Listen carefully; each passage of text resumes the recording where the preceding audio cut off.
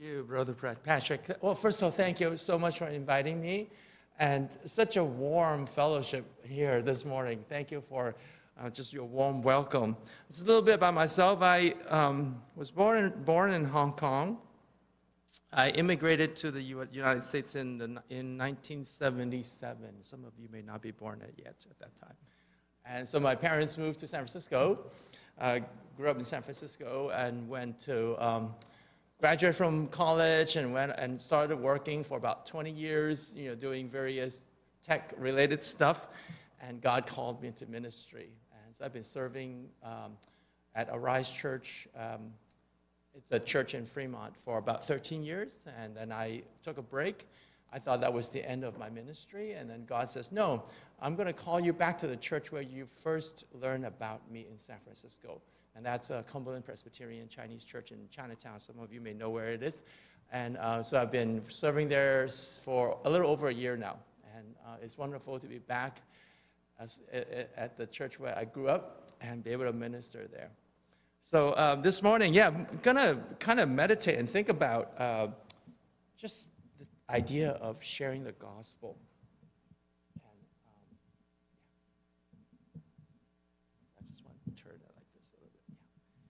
The idea of just going on, just about missions, what it means for us to be missionaries, both locally as well as abroad. So before we begin, let's bow our heads and let's just pray and lift up this time to the Lord.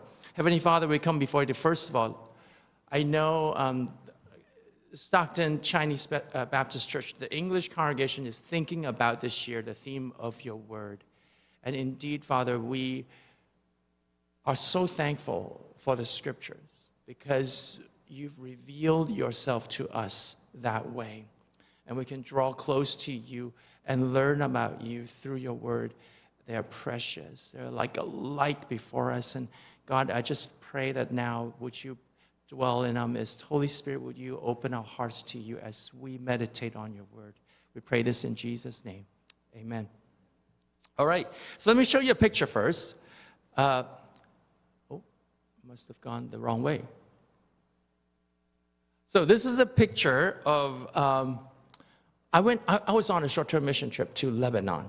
So you can see the group, we have a group picture over there on the upper left corner. We took that picture outside of Tyre Church. So Tyre, if you remember in scripture, there's this city called Tyre and Sidon in Lebanon. That's where we were. We were at Tyre. And this church is, they have a very interesting ministry. It's called 10,000 Lighthouses. And the idea, the vision, is to plant lighthouses all over the Middle East in various Muslim communities and neighborhoods. Okay? So the whole idea is for these lighthouses to serve the neighborhood, just to love them. And through the process of loving them, introduce Jesus Christ and the gospel to them. And so we got a chance to visit one of those lighthouses in the city of Tyre. And I can't show you the exterior because I don't want to expose their location. I don't want people to recognize it. So I'm showing you pictures of the interior, and you can see that inside they have a nursery. It's essentially a community center. So they have a nursery, they have a beauty school, and they also have a baking school, as well as a gymnasium. So the whole idea here is to really to help the women, because in a Muslim society, women are usually it's a patriarchal society, right? So women is a little lower class. But the economy in Lebanon is not doing well. And so even women have to start working. And so by running these schools, they're able to teach women some useful skills to find work.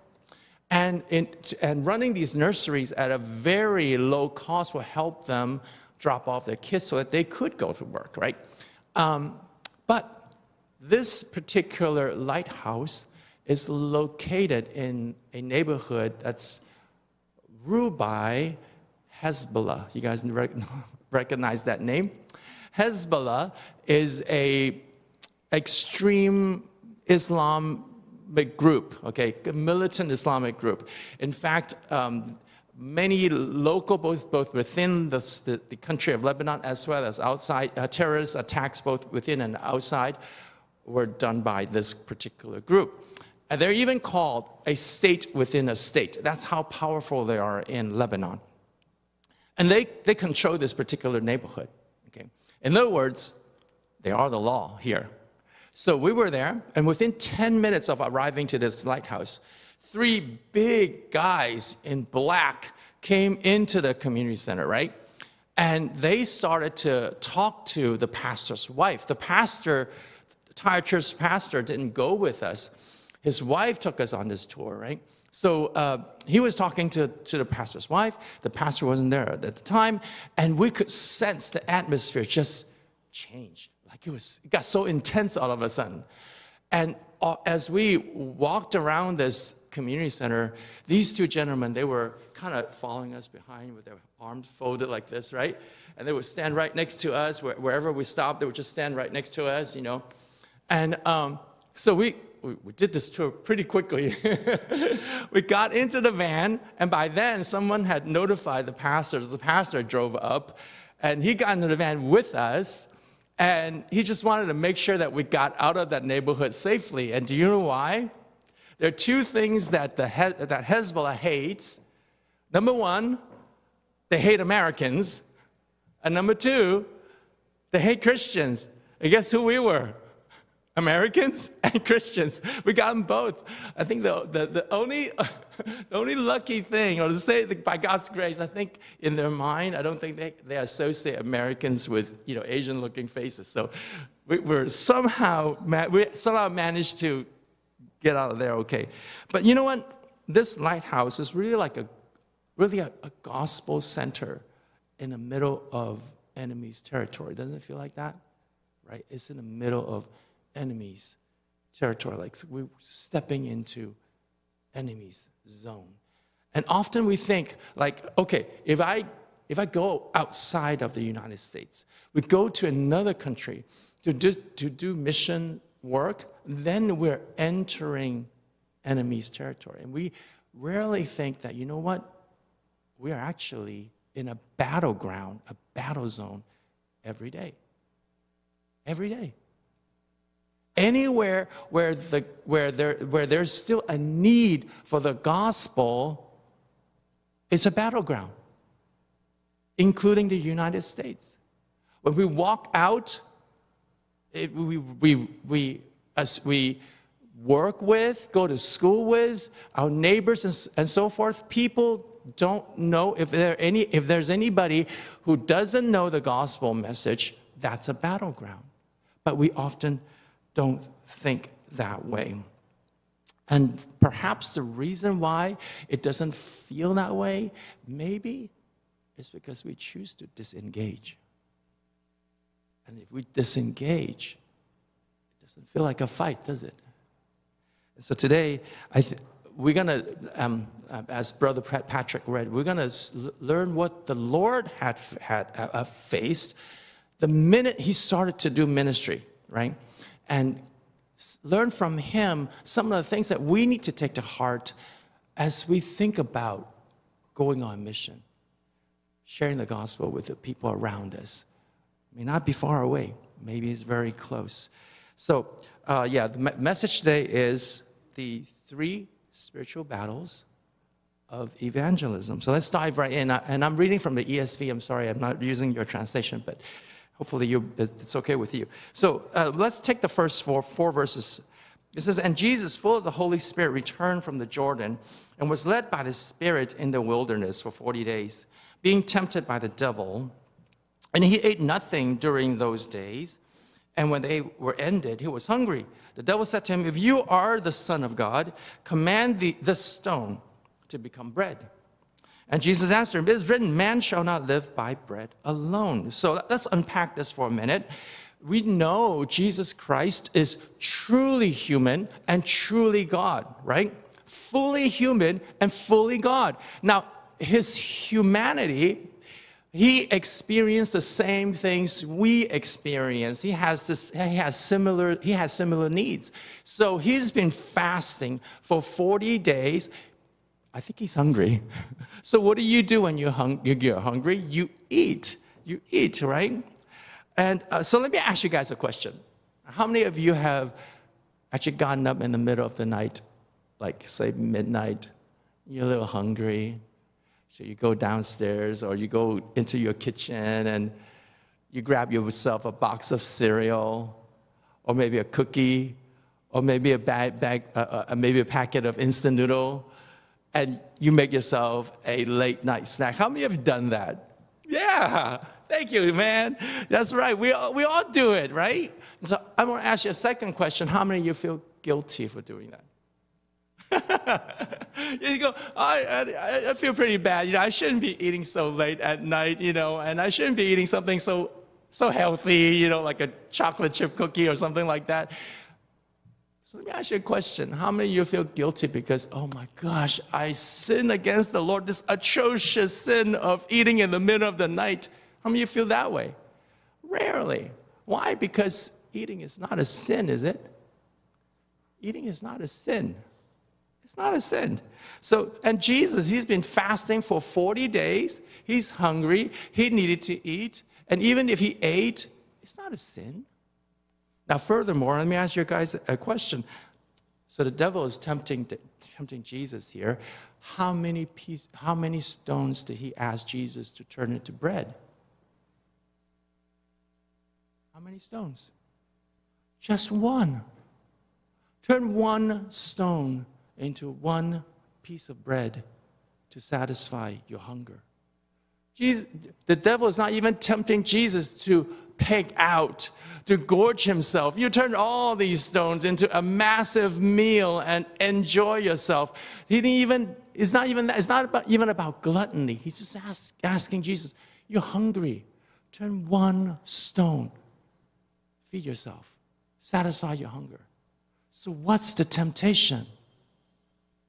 What's the sin? The answer comes from how Jesus answered the devil. Jesus used Deuteronomy chapter 8. He says, it is written, man shall not live by bread alone. But let's take a look at the context. In Deuteronomy chapter 8, let's start from verse 2. It says, and you shall remember the whole way that the Lord your God has led you these 40 years in the wilderness, that God might humble you. That God might humble you, that God might test you to know what was in your heart, humble you and let you hunger, and fed you with manna, which you did not know, nor did your fathers know, that he might make you know that man does not live by bread alone, but man lives by every word that comes from the mouth of the Lord. So the context here is the story of Exodus. The Israelites, they're wandering in the wilderness. They have nothing to eat. And God says, no worries. Every morning, I'm going to provide manna for you. You get up, and they'll be there for you. Every day except for Sabbath. God's word of promise, of provision. And here, God is the one who's testing them. Hey, look, are you going to have in your heart my promise and my promise to provide for you?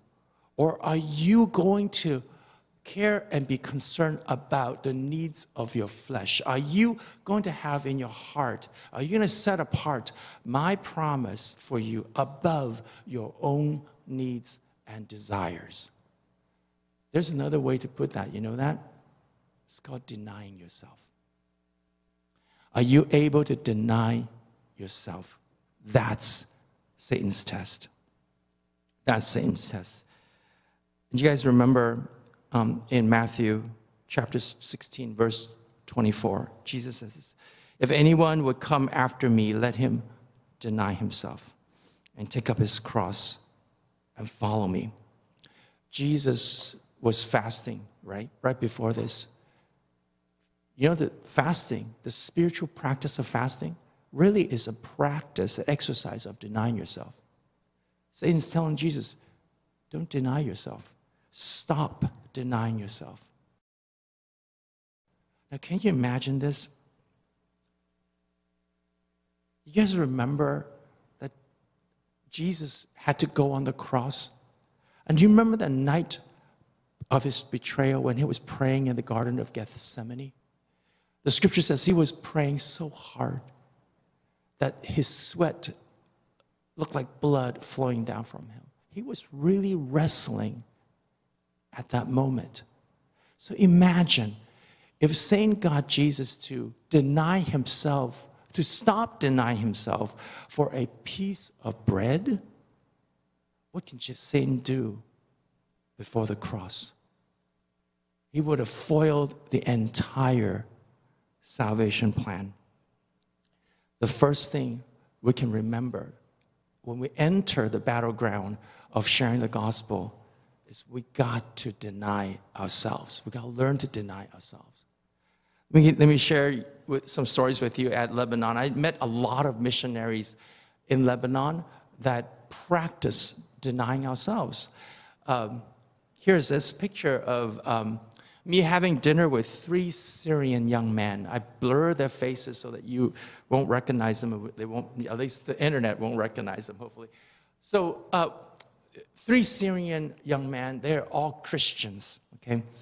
And one of them, I want to tell you the story of Fadi. Fadi is the guy on the left.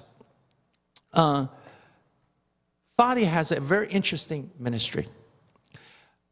Syria is right next to Lebanon, so they're neighboring countries. They're separated by a mountain range, and you may know for the past decade or so, Syria has been in a civil war.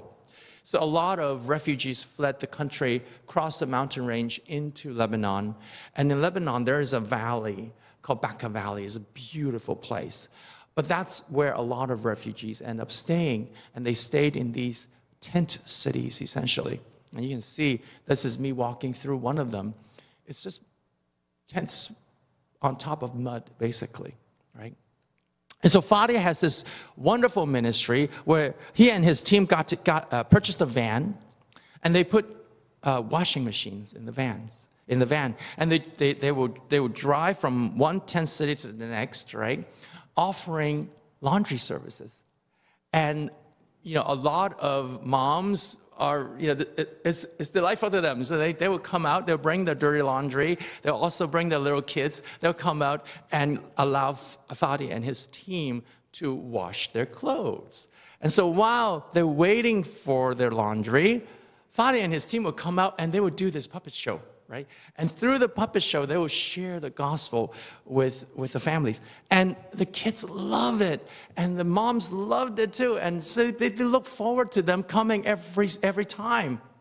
Until one time, they were at this one particular tent city. And while they were doing all of this, these guys came out with machine guns. And they pointed the machine gun in his head, and they were going to shoot him. Fadi said he thought he was going to die that day, because they said, you are a Syrian and you are a Christian. You betray Islam. That's a death sentence. They were about to shoot him. And for some reason, he managed to escape. Okay, their team somehow got out. They got in their car and they drove out of that particular tent city. And the minute that the tent city disappeared from sight, they started praising God. They were shouting and singing. They were praising and worshiping God. And then they headed for the next tent city. That's denying yourself, isn't it? They're denying even to their own life. They're willing to lay down their life for the gospel. Denying yourself. At Tyre Church, the pastor there, when we were visiting, he said this to our team. He says, Christians should not give in to the Muslims, but fight them with the love of Christ. Fight them with what? With the love of Christ. And expect persecution. I think the pastor at Tyre Church gave us a definition of denying ourselves. All we need to do is just replace the word Muslim with a blank. And we get to fill in the blank. Christians should love blank. Should love blank. Should not give in to the blank, but fight them with the love of Christ and expect persecution when we're doing it. That's a definition of denying ourselves. The question is, are we willing to love people even if they view us as enemies with the love of Christ? And let's continue with Jesus' story here, starting with verse 5. It says, and the devil took him up and showed him all the kingdoms of the world in a moment of time, and said to him, to you I will give all this authority and their glory, for it has been delivered to me, and I give it to whom I will. If you then will worship me, it will all be yours. And Jesus answered him, it is written, you shall worship the Lord your God, and him only shall you serve. So Satan's next attempt here is to tempt Jesus to worship him. But let's unpack this a little bit more. Here it says that Satan showed Jesus this moment of time. The word moment literally means a point, a dot. So Satan, out of all of man's history, out of this entire timeline of the human race, he picked this one particular moment and revealed this moment to Christ, right?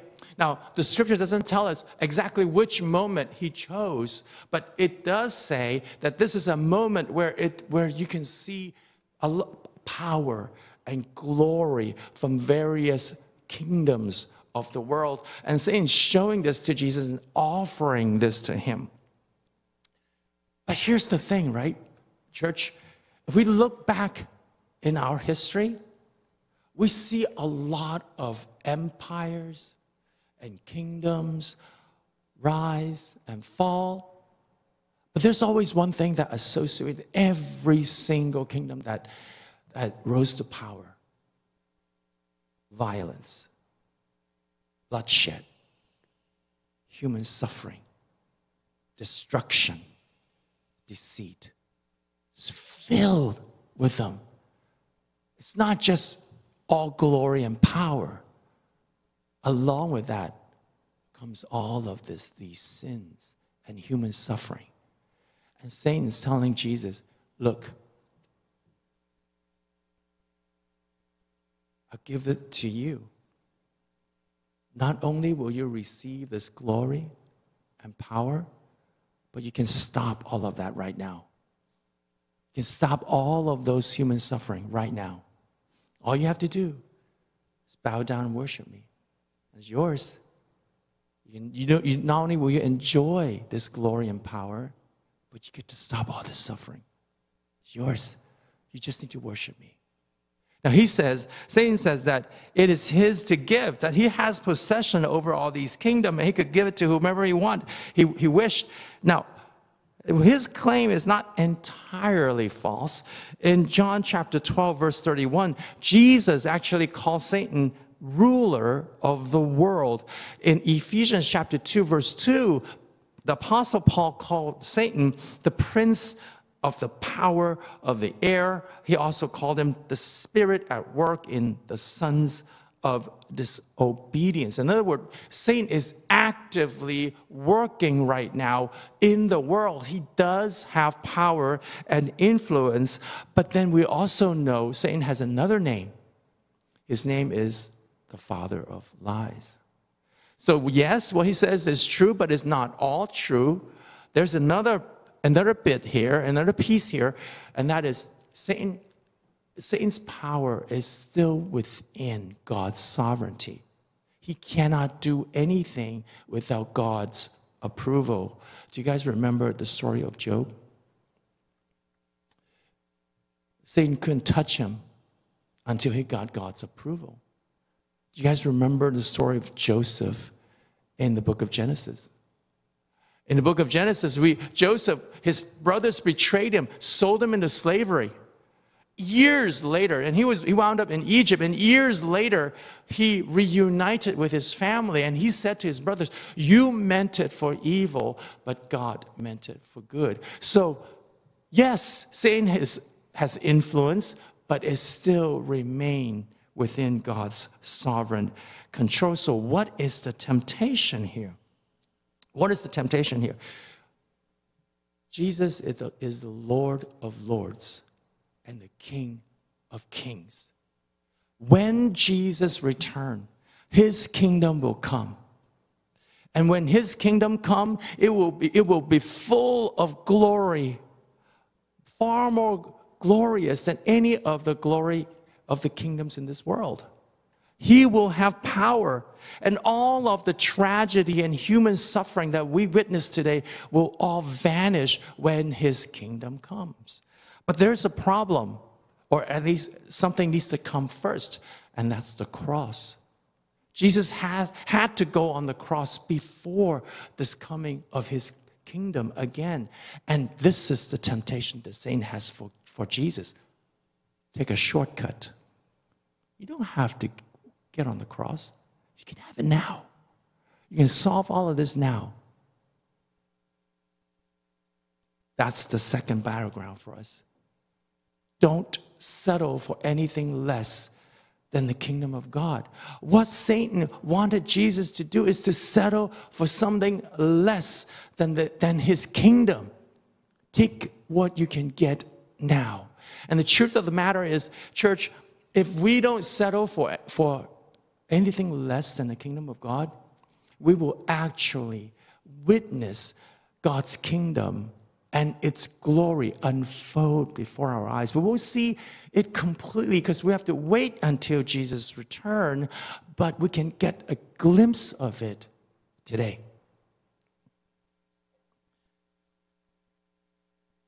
While I was in Lebanon, I got a chance to serve in this church run by Pastor Kim. And I'm up in the left corner, I was teaching a Syrian teenager how to play guitar. And so Pastor Kim, he's a pastor from Korea. He's been serving as a missionary in Middle East for 16 years. And for the past, I think 6 years, I believe, he's been mainly focused on, in Lebanon, serving the Syrian refugees.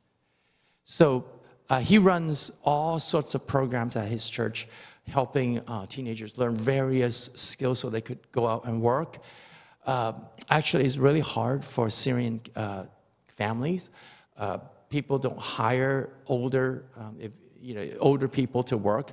So a lot of young people have to go out and start working at a very young age. And so Pastor Kim is teaching these teenagers various skills so that they could find work. And after work, all these kids will come back to church and they have activities for them. They'll teach them English, teach them guitar, various things. And besides these ministries at his church, Pastor Kim also started several elementary schools at those tent cities that you saw earlier. So this is a picture of one of those elementary schools. This is during recess. And our kids here, we're really lucky. Patrick, you teach, so during their recess, they probably have lots of games and, I don't know, monkey bars and various apparatus they could play on. Over there, they share maybe 1 or 2 soccer balls. And so what they do is they bring these giant speakers out, right? And they blast music. And these kids, they're very musical people, and they'll just start dancing. They'll just start dancing in circles, many different circles all over the so-called playground, really just dirt. And they'll just start dancing, and so our team just start dancing with them during recess. And they're full of joy. They're so happy. So when Pastor Kim started his first school,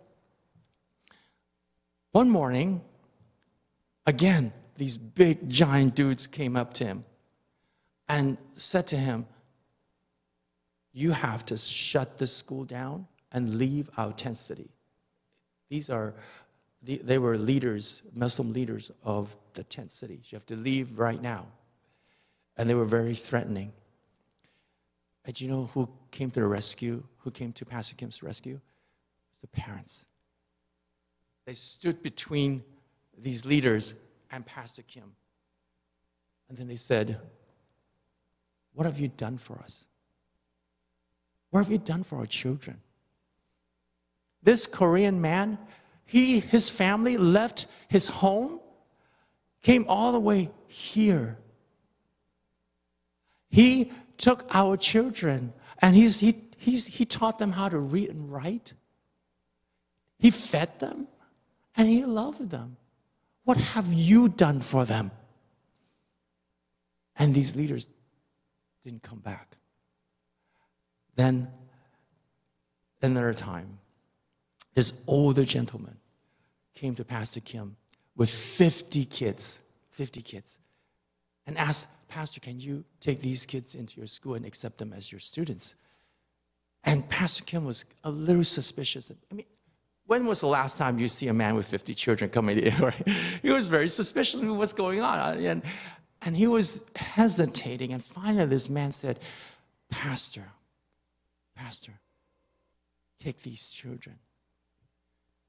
In the past decade, we saw what ISIS can do, how destructive they can be. Pastor, take these children and teach them the Christian way. Teach them about the love of God and not the hate of God. Pastor Kim, this Korean pastor and his family, left his own culture, his country, to go to another part of the world. And what he saw was not just the Syrian culture or the Lebanese culture. What he saw was the glory of the kingdom of God unfolding before his eyes. He got a glimpse of the power of God and the glory of God. Amen? Amen. So we don't settle for anything less than the glory of God. That's the battleground. That's the second battleground. Let's continue. Verse 9. It says, and he took him to Jerusalem and set him on the pinnacle of the temple and said to him, if you are the Son of God, throw yourself down from here. For it is written, he will command his angels concerning you to guard you, and on their hands they will bear you up, lest you strike your foot against a stone. And Jesus answered him, it is said, you shall not put the Lord your God to the test. And so here, Satan took Jesus up to the southeast corner of the temple, which is the highest part of the temple. And overlooking that is the Kidron Valley. So if you fall from there, there's no way you could survive. And so he took him up there and says, why don't you jump? And here, Satan used Psalm 91 to tempt Jesus this time. He actually quoted the scripture. And Psalm 91 is actually a psalm about God's protection of his people. It's about God being our refuge and our protection. And in the psalm, like many psalms, it's a song. And so it's written with a lot of metaphors and symbolism. And in the psalm, likewise, the author used metaphorical language, and Satan deliberately misused scripture to tempt Jesus. And here's just a side note, brothers and sisters. You guys are contemplating on the Word of God. We've got to learn to read Scripture and interpret it, lest we also be fooled. I share a little story, a stupid story, but it's a true one. So there's a pastor. His name is Ed Dobson. He passed away because he has ALS. And so he passed away already. But before he passed away, he spent 1 year living like Jesus, and he wrote a book about it. And in his book, he talked about one time he was teaching in this Bible school, and he was teaching Matthew chapter 5. 6 and 7, about the Sermon on the Mount. And you remember Jesus in the Sermon on the Mount says, if one of your eyes causes you to sin, what do? You gouge it out. So at the end of the class, there's this young man that walked up to him with one eye. And this young man says, sir, the verse that you taught, I practiced it. I tell you, it didn't work. I was a lustful man before, and now I'm a left-eyed lustful man. And Pastor Ed immediately looked at his hand, see if he chopped off one of his hands as well. We got to learn how to read Scripture and interpret the Scripture. All right. So what is the temptation this time? Well, Walter Lightfield, he wrote a commentary on the book of Luke, and when he got to chapter 4, he said that there are 3 kinds of temptations or testings, and these are actually interchangeable concepts. And he said this, he says that number 1, Satan tempts people. And the goal of Satan's temptation is to draw people away from God. That's his goal. But the same event that draws people away from God, God can use that to test people. And the goal and the purpose of that testing is to bring people closer to God. But then there's a third way. Turns out that people can test God. People can test God. We can test God's truthfulness to his word. That's the temptation. Satan wanted to tempt Jesus on the truth of God's word. So I have 2 children. They're all grown. My son is now 30, and my daughter is 26. But when my son was 10 years old, there was a game that was really popular at the time. He wanted one badly, and it's called Game Boy Advance. You guys have one? Somebody's smiling, so you must have one. So he wanted one really bad, and he asked for one, and Alice and I, we took a long time. Finally, we relented. We gave him one. I forgot if it was for Christmas or birthday, but anyway, we got him one. And so immediately we drew boundaries. You know, there are times when he could play and times where he couldn't play the game. And one of those would be bedtime. You know, once you pass bedtime, that's it. Game's got to be off. And then one night I was walking around the house, and you know, his door was open. You know, it was already past bedtime. It's dark, and then I saw this flickering blue light coming from within his room. So it turns out that he had his cover over him and was playing under his cover, and he got caught. So I grounded his Game Boy Advance for a whole week, but then I was thinking, you know what? When I was a kid, I did the same thing. I didn't have Game Boy Advance when I was a kid. I mean, games, they're huge. You need a truck to move those games, and you need a quarter to play every time. But what we had comic books and novels. And I remember my parents told me that, you shouldn't be reading in bed. You should not be reading in the dark. And yet there I was with my blankets over my head and a flashlight, and I'm reading comic books and reading novels. I was doing the exact same thing.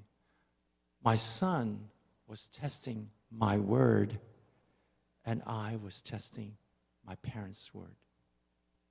And how many of us, grown adults today, Christians, walking with the Lord, and yet we have blankets over our head, testing the truthfulness of God's word?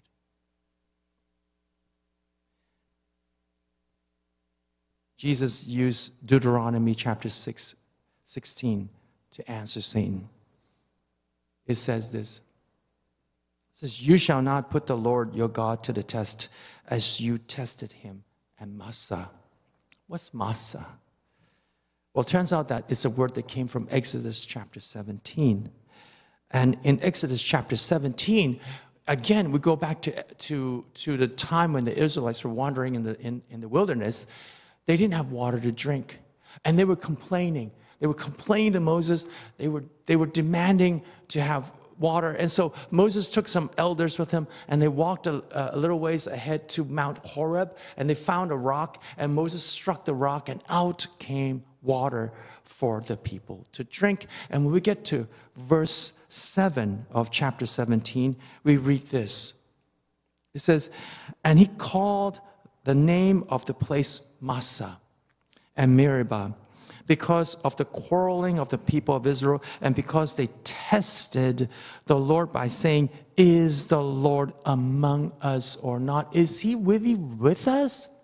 He said he will provide for us. He said he will take care of us. We don't even have water to drink. Is he really with us? They were testing the Lord whether or not that God was with them. But do you know where else God promised to be with us? Matthew chapter 28.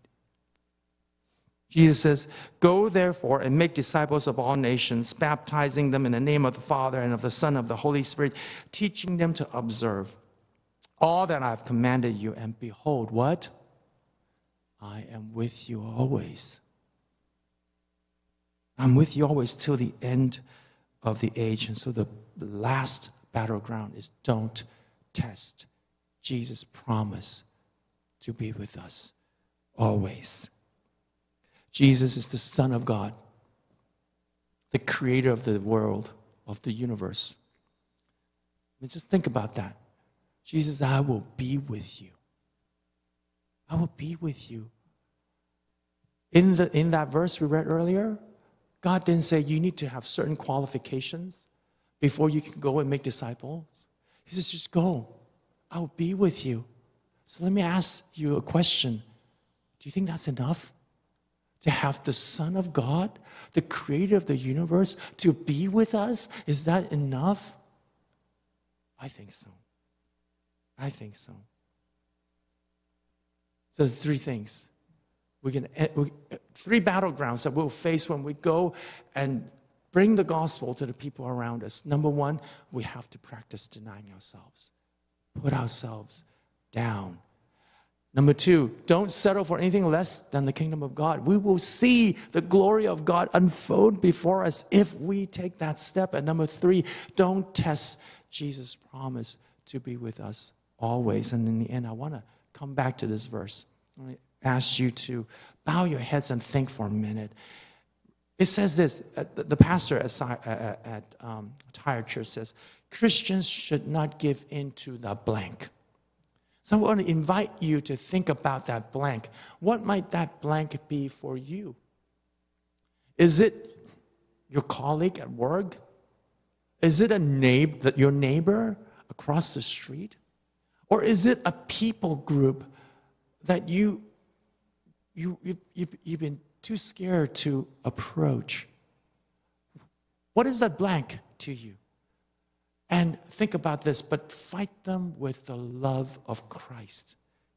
Are you willing to love them with the love of Christ? Even if this blank may treat you as an enemy.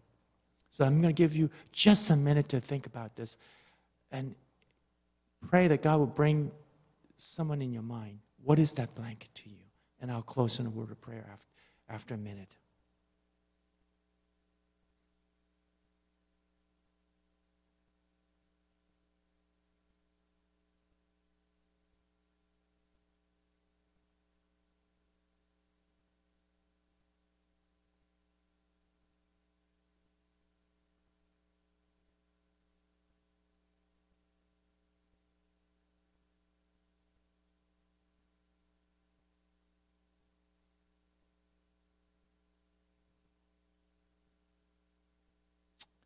Heavenly Father, we come before you to present before you the image that the Holy Spirit had revealed in our hearts and minds.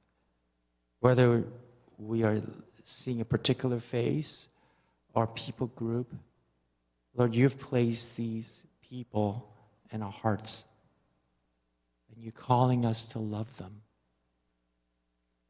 So God, would you strengthen our hands and feet? Give us the courage to love them with your love. As we witness how courageous, Lord Jesus, you were when you went on the cross. How you deny yourself because of your love for us. You suffered, you crucified, died, and buried. But yet, Lord Jesus, you resurrected from the dead. And now you're seated at the right hand of God, full of power and glory. And we trust that you will be with us when we do go. And so, Father, I ask that you will open opportunities for us to engage the people around us. And pray that, Father, that we all will become channel of your love. We pray this in Jesus' name.